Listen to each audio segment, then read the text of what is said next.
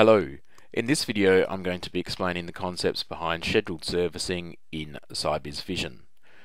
So here I have a service item, and this is an air conditioner, and I've associated what we call meters with this particular service item or air conditioner.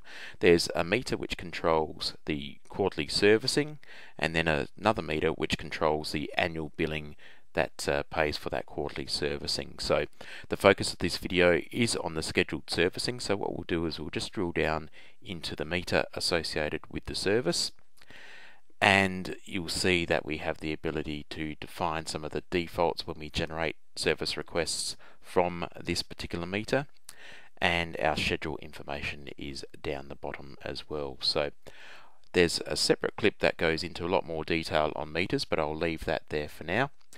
And we'll just exit the service item and go through and get the servicing organized. So I'm going to use the meter servicing using today's date, and what we'll do is we'll generate lines, and that will return any scheduled servicing that is required at this point in time, and I can generate the service requests for that. So you'll see my air conditioner here is due for servicing, so that's all ready to go. And what we'll do now is we'll process those meter services, and that will create the service requests for those items. And so once that's finished, what we'll do is we'll go to the service request list,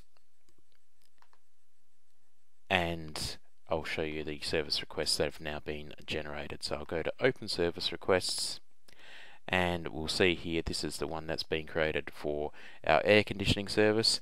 And so once that's all ready to go and you've allocated it to technicians, etc., you then get the ability to start creating the service actions associated with that particular service request.